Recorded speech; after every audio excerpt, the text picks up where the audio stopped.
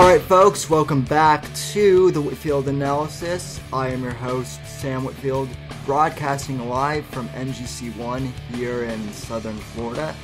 And right now on the line I have Michael Hausen. He has been joining us for the last segment. And Hausen and I have been talking about all sorts of things, and he just gave me his endorsement for Senator Sanders, even though we all know he's joking. So, Hausen, you were... Boy, I could just feel your endorsement for Bernie Sanders. You're really feeling the burn, aren't you? No. You know what? Honestly, man, the fact that guy has a platform for more than about 5% of the population blows my mind. Here's my thought overall about the election. Foundational principles. Number one is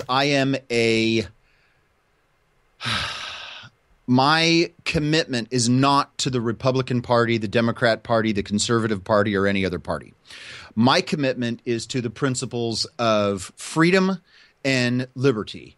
That includes social stuff, that includes political stuff, that includes regulatory stuff, that includes economic stuff. That my goal is, and my desire would be to have as little involvement with the state as possible. Okay, number one. So when people say, okay, you know what, we need to advance the interests of the party, I am a registered Republican because, number one, we have a two-party system. Anything beyond two parties, the way our political system is set up, is a waste of time and energy. And I think that the better home for my perspective of conservatarian, classical liberal philosophy is the Republican Party. That being said, I have not yet picked a candidate that I like the most. When the whole thing started, way back when, I was really excited about Scott Walker because I thought that a governor would be the ideal opponent to a Hillary Clinton or Bernie Sanders or Joe Biden candidacy. The idea of an executive that's run a state would have the perfect narrative to say, hey, look, didn't you just elect a legislator for the last 8 years? Why don't we try somebody that's actually been an administrator, that's run an organization, that has experience running a huge political administration successfully here in X state? I'm going to take that success and move it to D.C. So in that respect, I was really open to Bobby Jindal. I was open to Susana Martinez. I was open to Nikki Haley, but I was most excited about Scott Walker. Scott Walker's campaign sucked unbelievably. I mean, the guy got absolutely no traction at all, which was disappointing. Politically, I think I actually fall more in line with Rand Paul's politics than anybody else that's up there right now. Maybe, I think. That being said, I would rather have Marco Rubio, Ted Cruz, John Kasich, Jim Gilmore, Chris Christie, Rand Paul, Mike Huckabee, Rick Santorum every single day of the week before having Donald Trump be our president. Right. Right? Of the people that are the reality is right now there's three candidates, Marco, Ted, and Donald. The rest of them, they're just treading water and totally wasting time. I go back and forth between which one I like more, Ted Cruz or Marco Rubio. I think that even though I've heard Trey Gowdy talk at length and others at length about what they think of Marco Rubio and what he had to say about immigration stuff, I find it very compelling what they've had to say and also what Marco's had to say. I'm not yet ready to decide between the two of them. I will say this. The one thing I do not want is Donald Trump to be the guy running for president as the Republican nominee. I mean, that I think would be the worst of all possible worlds. Right. But at the same time, and here's My problem. Well, Zach has a question first I want to get to, which is why are Cruz fans so weirdly impenetrable? Which I don't really know. Is that a sexual reference? Man. I haven't thought about penetrating anybody from Ted Cruz's. I don't know what he's talking about. Well, I think what Zach means by that is that, look, my issue with Ted Cruz fans, and really this is for any sort of candidate. Here's my bigger problem is, at this point, even if the Donald is to become the nominee, I will still vote for him. The problem that I have with Cruz's fans and the problems that I have with Rand Paul's fans especially is, and I know that you and I have talked about this off air, is these conservatives who have latched onto their candidate dates and they're saying, I'm not going to vote for anyone else even if my guy is not the nominee. I'll just stay home. And I think that's a disaster for us. Yeah. I would say that about every single one of the candidates except for Donald Trump. Here's the thing. I have several good friends that I greatly respect have said there's no way they could cast a ballot for Donald Trump no matter what, under any circumstance. I've got others that have said, you know what, at least Donald Trump would not be Hillary Clinton. Right. And probably the best explanation of that, really good friend of mine who is a registered independent, and he's kind of a libertarian type. He's not registered with the Republican Party because he thinks the party disgusts him, but he votes mostly Republican, if not always Republican. And here's what he said. He said that he sees no difference between Hillary and Donald.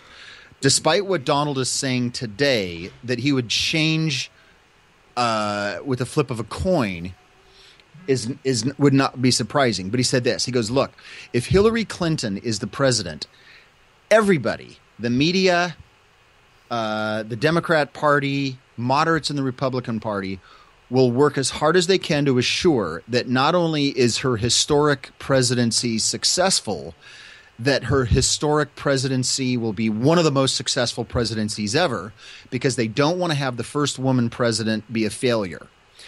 And he said that because of that, no matter what kind of insane idea she comes up with, that will get more support than if that same idea were to have been proposed by a President Trump. So he thinks that even though they would be identical effectively, that it's more likely that Hillary Clinton's agenda would be put into practice than a President Donald Trump. And he said for that reason, not because they're going to be any different in terms of anything, but just in terms of how successful they would be at implementing their agenda, that he would prefer a Donald Trump because he's not going to be as successful getting stuff through, which I thought was a pretty interesting idea. Yeah, I just find it scary that Hillary Clinton and Bernie Sanders have gotten this far. I feel like, and maybe this is just me being a little pessimistic, but I feel almost as if we've become so divided within the conservative movement that everyone is just so stubborn and we can't figure out how to move past, and so that's why we're stuck with Donald Trump. I mean, the whole thing with Donald Trump, I think Ben Shapiro put it the best on his podcast. Trump is politically incorrect, and that's the only reason why he's doing as well as he is. And I just, when I think of Hillary or Bernie entering the White House, I get chills down my spine. Oh my gosh. Did you watch the Democrat debate, Sam? No. I didn't even know that the Democrat debate was on. That's how. I mean, I've missed the last several, but I don't even know. I didn't even know that the last one was on. But I heard some of the excerpts from your show. Oh, right. Yeah, I watched that thing, and it is It is a feek show. Let's just say. I mean, the idea that there could potentially be a majority of Americans that would want either of those two human beings as the head of the executive branch of the government of the United States of America, as the commander-in-chief of our armed forces, is truly mind-boggling to me, Sam. It really is. Yeah, I mean, it's also, I mean, Hillary Clinton, I kind of knew she was going to be the kind of the front runner of the Dems because, I mean, she's Hillary Clinton. She's been part of the Democrat establishment for quite a while. But Bernie Sanders, the fact that he's made it this far, I mean, I think it was either Ben Shapiro or Gavin McInnes that said this, but it's basically like, he's basically like your senile great-grandpa who has dementia and doesn't really know what he's saying, and yet he has somehow clawed his way, to the top of the Democrat field. And the fact that there are young people who like him far more than Hillary, I just don't understand the appeal with Bernie. Oh, I totally agree with you, man. So, yeah. Although I you know what? I don't want to come on your show and have to correct you. So this is done with all respect that I can possibly muster, and you know how much I care about you. Right. Hillary Clinton is not part of the establishment, as she pointed out the other night. She's a woman, so that would be impossible. Yeah.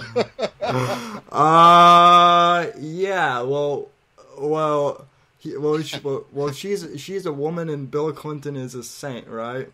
That's exactly right. Did you hear her explain that triumphantly, why she is not establishment? Yeah, I'm like, yeah, you've been working in Washington for the past, 35, 40 years. Clearly you're not establishment, so. I thought that was one of the funniest things I'd ever heard. Hey, I have a vagina. I couldn't possibly be establishment. I'm like, oh my God. I just thought that was one of the funniest things I'd ever heard in my entire life. Fortunately, now here's the thing. I think that comment backfired on her because anyone who does the least bit of research into her past knows that she's clearly been in Washington politics for years. And Dennis Miller, on one of his HBO shows, I think he once said that she's perfect to run for New York Senate because clearly she's the quintessential New Yorker. Oh, so, totally. So absolutely. Yeah, I don't know, man. It's just there's a lot of insanity, and I just hope that we can get a good candidate in there. I'm glad that Trump kind of got taken down a few pegs, but let's be honest, it's going to be between Marco and Ted. Hopefully. I sure hope so. And here's the thing: is if it comes down to that, Marco makes the point that the Hillary Clinton campaign is more afraid of him than they are of Ted Cruz. And, you see all the people that are lining up for Rubio, right? Tim Scott just came out for him. Bobby Jindal came out for him. Trey Gowdy has already come out for him.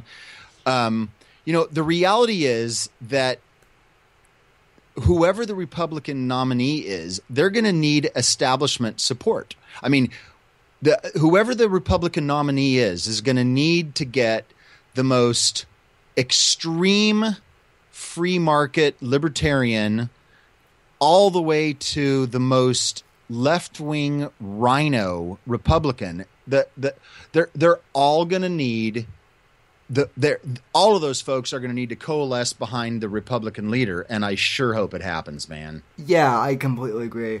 Hey, man, I want to thank you for coming on the program. We have another guest coming up. But real quick, where can we find you online? The three places. One, houserules.us. That's HAUS rules.us. Secondly, Twitter @MPHouse, HAUS. And then also Facebook is House Rules with Michael Hausum. Between those three things, everything I do flows through one of those three places. And you have a station list guide on your website for those who can't listen. That's right. Online. That's right. If you go to the houserules.us site, there's a little thing that says radio show. You click on that, and there's a station list. All right, man. Well, I wish you the best of luck, and I've really enjoyed listening to your radio show. Again, folks, you can catch House Rules with Michael Hausum weekdays, 7 p.m., 7 a.m. Pacific, 10 a.m. Eastern, right here on Spreaker. If you search House Rules, I also believe you have an iPhone app too, which I've been using. And yeah, there's an iPhone app and a Google app, an Android app. Go to the Google Store or the Apple Store. It's a free app that allows chatting, live listening, and archiving. Yep. So you can go to all those places. And Michael, I want to thank you once again for coming on the show. All right. Thanks a lot, Sam. Have a great afternoon, brother. All right. You too. Okay. See you. Bye. Bye. It is always good to listen to Mr. Hausum and hear what he has to say. And now, folks, we have another guest coming on the program, John Stevens, who I am going to call here on Skype right now. So bear with me here for just a sec.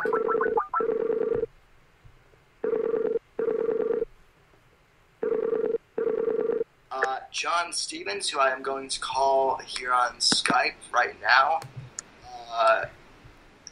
So bear with me here for just a sec. John, are you there? I'm here.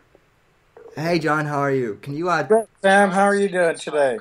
Good. Can you turn down your audio on the Spreaker feed real quick? I'm getting some You bet. All right, folks. So John Stevens is probably one of the most he's probably one of the most genuine people on Facebook that I know. He is also the author of what is the name of your book? The Sissification of America, a 50-year decline in American exceptionalism. And yeah. And I haven't read this book yet, but John Stevens is probably just one of the most insightful people out there. So, John, welcome to the Whitfield Analysis once again, and thank you for coming on the show. Oh, you bet. I'm really glad and happy to be here with you today, Sam. So, John, you and I have been talking a lot off air about the election. I want to ask you real quick what your book is about, first of all, because I think it ties a lot into what we've been talking about with the election cycle and everything. Yes, sir. I began researching and writing the book in 2006, and I self-published it on Amazon.com in, it was September of 2012. It was a 6-year sojourn. And the reason I began writing it, Sam, for your listeners too, is I was very concerned as a public school teacher and as just a regular citizen about the direction our country has been going during the course of the past 50 years. I'm 60 years old now, and I've just noticed that over the past 50 years, I've seen our country, by way of government policies and so forth, in decline.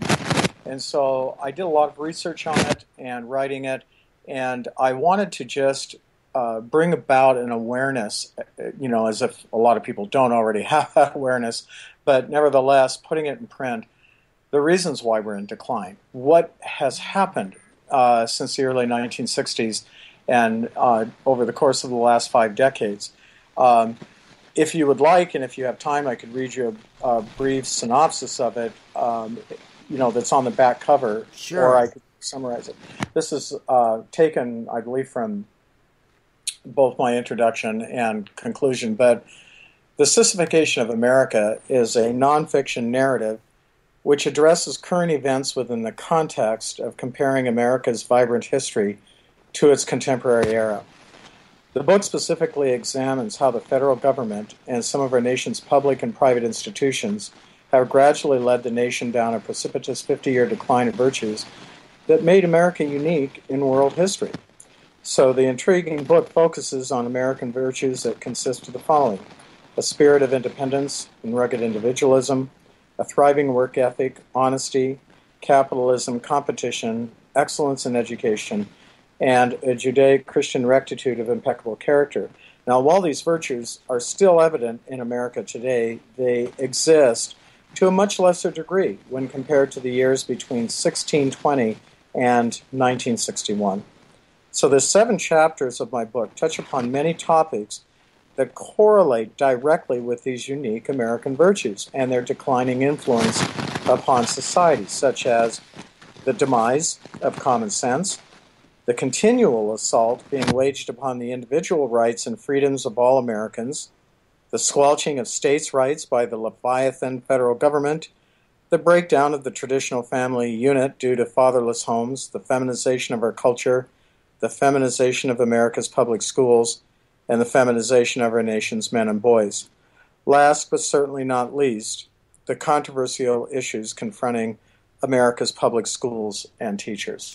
So that sums it up pretty much. Yeah, I mean, and I haven't read the book yet, but I'm about ready to order it on Kindle. But from what you and I have been talking about, you have a very interesting background as a public school teacher, and which I find to be fascinating. The fact that you're a conservative and you're a public school teacher in liberal California. So you're kind of at the cultural center of America with Hollywood in it and everything. Sure. What would you say? How? I know you just kind of went over it, but if you could just kind of explain in your book, how do you think we got to this stage in America where liberalism just took over? Well, it's kind of had its strong points and weaker points. For example, it was weaker under the Reagan administration. But I, especially in the first chapter called The New England Way, draw upon how, regardless of our political party, I bring out the wonderful leadership qualities of 2 presidents of 2 opposing parties, John F. Kennedy for the Democrats, as well as Ronald Reagan for the Republicans. And while there obviously have been differences and so forth, in my personal opinion, and also based on my research, I believe for the Democrats, John F. Kennedy was the last great Democratic president. And if he were alive today, if you get into and research his speeches, his public appearances, and what he believed in, he would be very much rolling over in his grave if he were to observe what has become of his own political party. And in many ways, he and Ronald Reagan were much alike because they believed in guiding their administration through an example of history. And they both really revered history and knew the importance of it and passing it on to our children. They both administrations referenced a city upon a hill that was established by the Puritans when they established the Commonwealth of Massachusetts in Boston in 1630.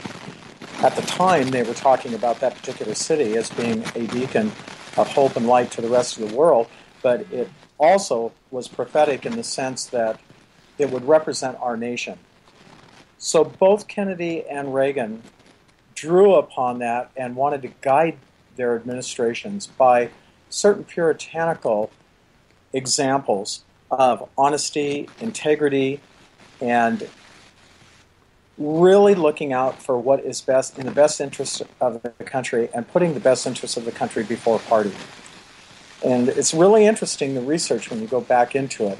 And those that get my book, and especially when they read the speeches of John F. Kennedy, they are really going to be awakened as to what he believed in. And our parties in many ways were similar. There wasn't the divisiveness to the degree under his administration. He brought Americans together. in the early 1960s. Reagan did the same thing. And but the 60s, as we all know, were very turbulent. You know, you have the counterculture movement, and it got progressively. A lot of these people are now governing us in Washington, D.C., and so many. It's no surprise that we're getting, you know, basically from the hippie generation. They're now hippies wearing suits. Right. Their philosophies have not changed, you know, for many of them. And I document throughout the 7 chapters basically where, as a nation, we've been turning our back on God. Christianity no longer has the influence it once had. And the government has grown so large that it's trampling on individual rights, it's trampling on states' rights, and really listing more and more left than ever before. And I wrote about these issues beginning in 2006. I published in 2012, and I look with a certain amount of irony, Sam, when I'm watching various programs, and I'll cite one like Bill O'Reilly on Fox News.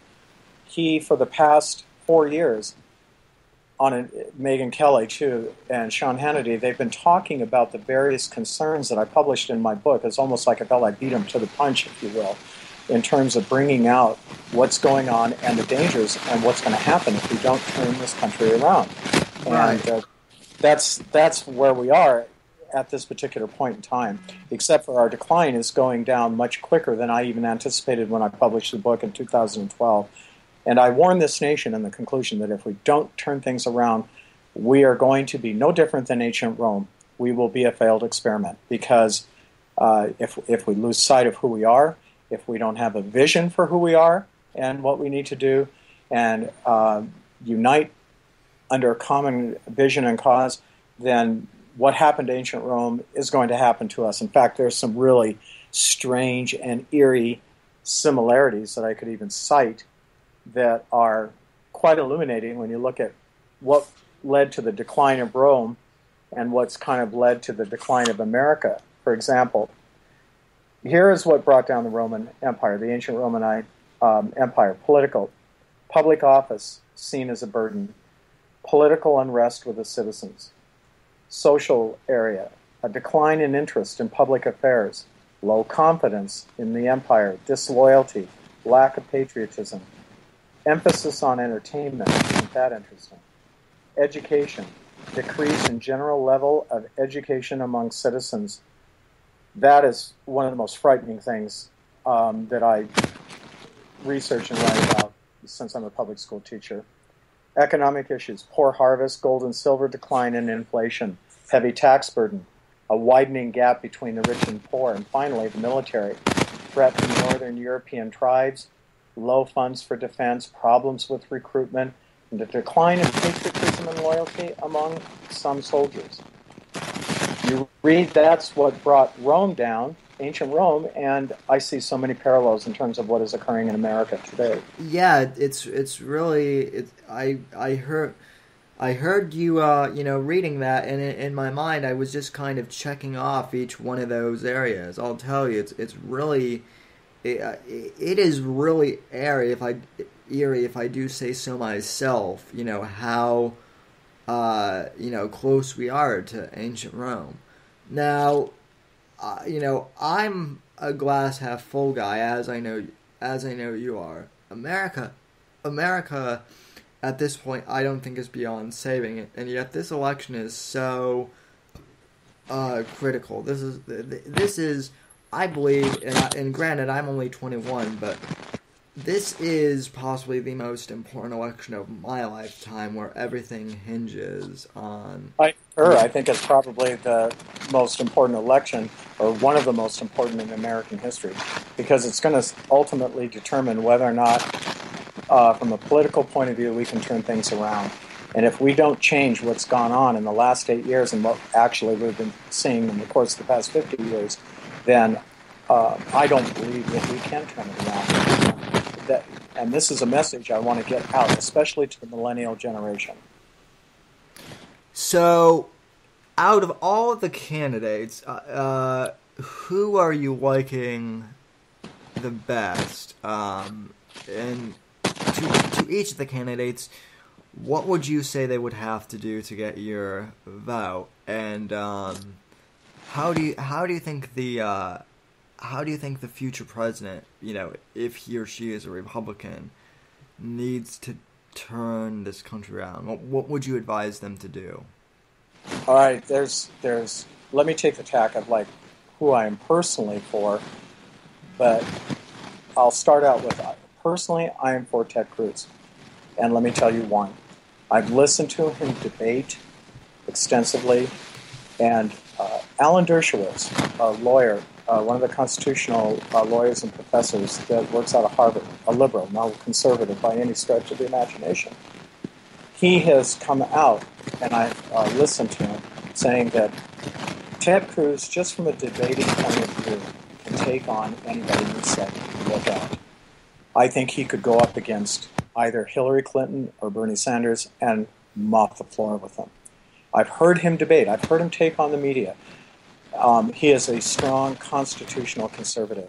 When you listen to what he stands for, he really wants to return us to, more than anything else, to be a constitutional republic where our Constitution is put above everything else, and reducing the size of the government, strong support for Israel, military, traditional things. Now, having said that, and this is going to probably anger a lot of people that are listening in on your show, regardless, whoever the Republican Party ends up nominating for our president, or for our candidate for the presidency, I will vote for that person. And I'm going to tell you why.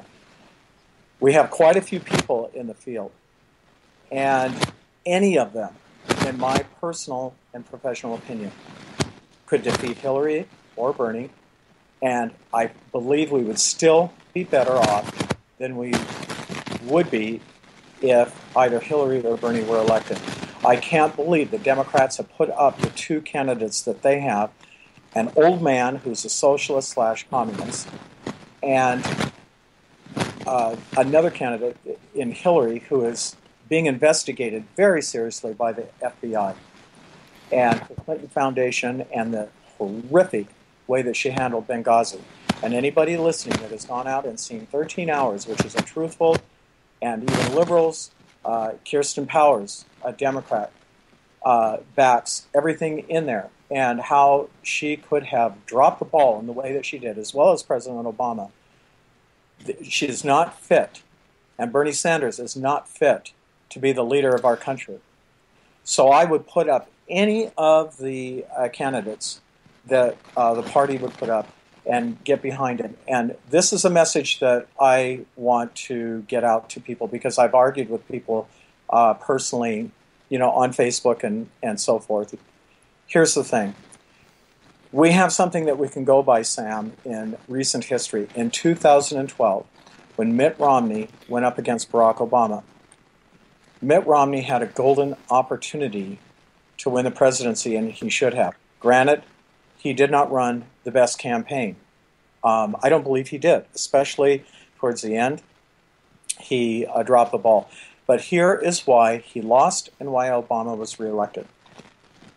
There were millions, literally millions, of evangelical Christians, conservative Catholics and whatnot that sat out that election because he was Mormon. Right. And because they did not show up at the polls. This is only 4 years ago, sir. Because they did not show up at the polls, or let me reword it another way. Had they shown up at the polls, despite all the election fraud that the Democrats committed and so forth, had those people shown up and voted for Mitt Romney, we would have a different president right now in the White House. And our country, no matter what, would have fared much better between him and a Republican-controlled Senate and House of Representatives. But because people were so narrow-minded about that and stuck on either a particular character that they wanted or whatever, we don't always get our way in the nomination process. For example, I'll say I back Ted Cruz. It could very well be Marco Rubio. I have no problem with that. It could very well be Trump. I have no problem with that in the sense that, any of these guys would be better. Even Jeb Bush. I've never been a fan of Jeb Bush. But if we don't quit this civil war and this divisive, bitter scene that I see going on between conservatives and the various supporters of these various candidates. And people continue to take the attitude that if my guy doesn't get the nomination or whatever, I'm not going to vote, and take a fatalistic viewpoint of that. We're going to see a repeat of 2012. Mark my words. I'm 60 years old, and I've been voting since the 1960s. And I hope people are listening, and I hope they take heed in what I'm saying, because I've heard all the arguments, the lesser of the two evils. It doesn't matter. Yep. Look what happened when Romney lost the election and what has transpired in 4 short years. Well, yeah, and I agree with you. This is actually one of the reasons I wanted to bring you on, because John and I are very good friends personally off air, and one of the things that I have mentioned to you folks is the fact that politics is a game of chess, and right now conservatives don't know how to play that game. In order to win, we need to play that game. And John and I have both brought up this point now. Okay, I'm not the only one saying this anymore. We need to back the candidate, whoever he or she may be. Otherwise, we will see a repeat of 2012, and it could be absolutely disastrous. Yeah, I mean, I think you're completely right. And this is one thing I also posted on Facebook, Sam, if I could interject this. Sure. So, I'm going to give the devil his due, the Democrats. They know how to play this game much better than we do. It's a dirty game. Yeah. It's a rough game. And if you can't stand the heat, then get out of the kitchen, because they know how to circle the wagons and come behind their candidates much better than the Republicans, the conservatives, and the libertarians do. Yeah. And that's so true. They will get behind and fight to the death for their candidate, and they'll have their George Soroses and the mainstream media and everybody coalesce with them to get the job done. Whereas what we did in 2012 and what we're doing now is we're not playing the game the way it needs to be played. We're not going to always get our candidate that we would like to see get the nomination. I don't know who it's going to be, Sam. I really don't. Neither do but I. The point is, a lot of people are acting like a bunch of crybabies when, their own candidate doesn't get the nod. And no, we have to pull together. We have to do it for the sake of the country. It was like Reagan said I think I might have been in 6th grade watching a convention. We watched the Democratic convention. At that time, my mother was a Democrat. She was strong for Hubert Humphrey, and all of my family, immediate family, converted to Republicans later. But in the 60s, they were Democrats. Both my mother and father who were divorced. And I was watching the convention, the Democrats, and they really treated Hubert Humphrey poorly, and which surprised both my mother and I. And then when we watched the opening of the Republican convention, Ronald Reagan himself, with a couple of others, stood up and on national TV said they were personally appalled at the way the Democrats had treated Hubert Humphrey. And he said he was always a man that never put party ahead of country. And my mother and I looked at each other, we raised our eyebrows, and we thought, we hope everybody's listening to that.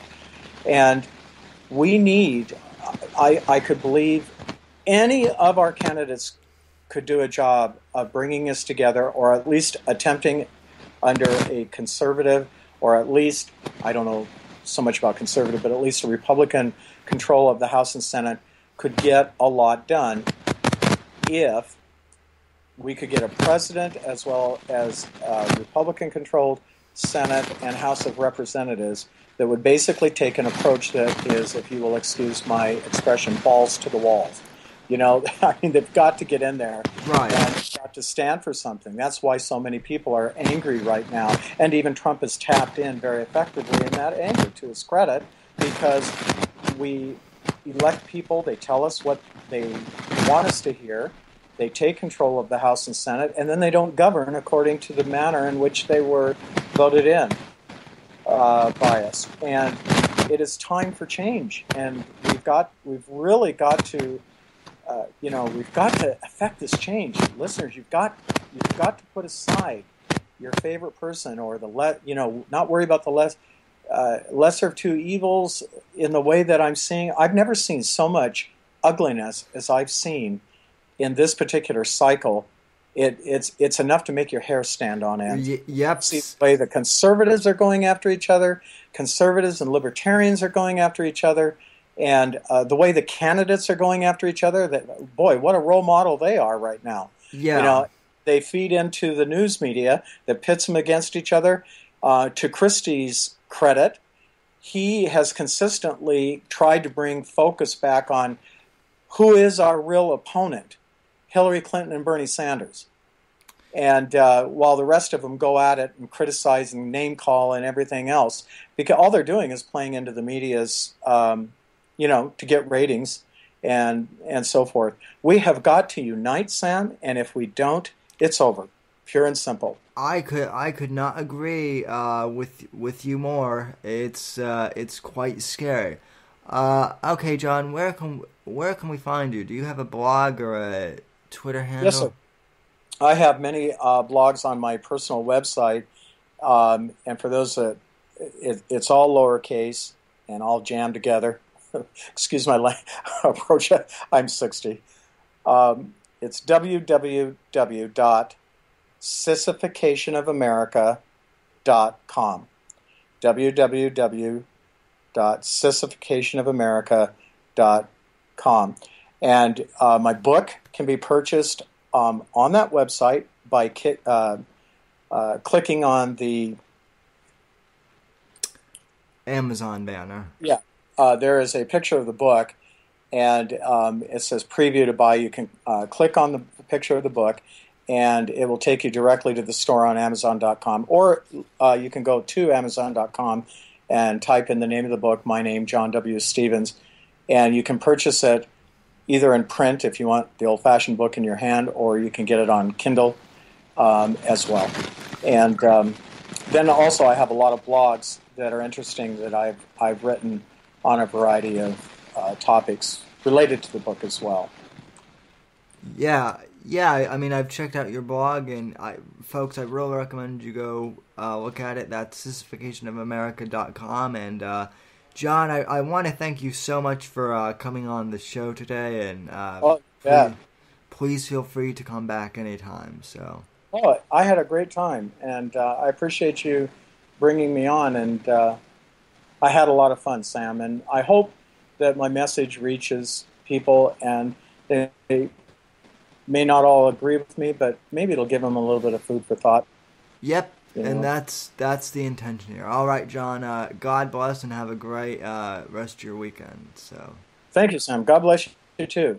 All right. And ladies and gentlemen, Take care. All right, you too.